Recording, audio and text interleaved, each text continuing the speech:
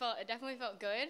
I was very grateful for everyone supporting me, and honestly, when I look back at it, it wasn't necessarily like the dive that felt the best or the score or the medal, but it was that time after when I came around the corner, and for like 30 seconds everybody just kept running up to me and hugging me, and like that was the cherry on top of everything I could ask for. So I went into finals in second, but then your score gets wiped when you start finals. I don't look at the scoreboard at all during the meet. I don't like to see the numbers. I try not to do the math.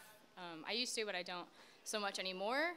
Again, my mentality was just to have fun, go in with it. I was honestly expecting second or third. I just wanted to have fun. I was diving pretty well, which was fine, but so was everybody else.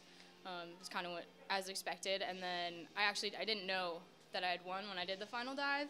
I just heard everybody scream. It was great. And then Hannah did her final one, and then everyone started really screaming. And then it was actually one of the Lehigh divers that came up to me and said, "Dude, like, you just won." I said, "What?" And she's like, "Yeah, you just won." And then the massive army of people came over and started hugging me out, so it was good.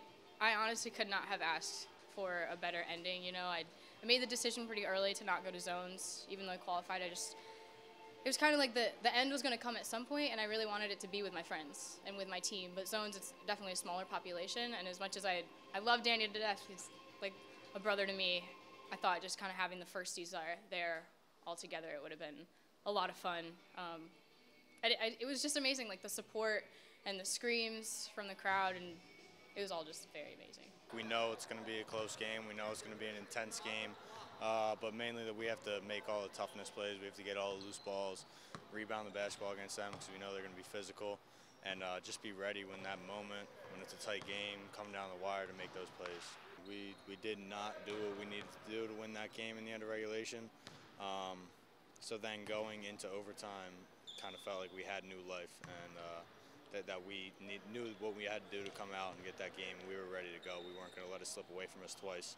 So we went out and came out with a lot of momentum and energy. It's awesome. I mean, it's what you come here to do, and it's understandable it hasn't been done in so long because every single game is a tight game. So to be able to win 2 in 1 year is really tough. So I'm just really proud of this group, this senior class. To be able to do that is awesome for us. But we were really determined, came in ready to go. We want to, the goal every single season is to be playing your best basketball going into March. But at the same time, it's kind of hitting the reset button and realizing that game happened. And it's not going to have an effect on the next game we play. So making sure we come in ready to go and still trying to improve to get to our best in March.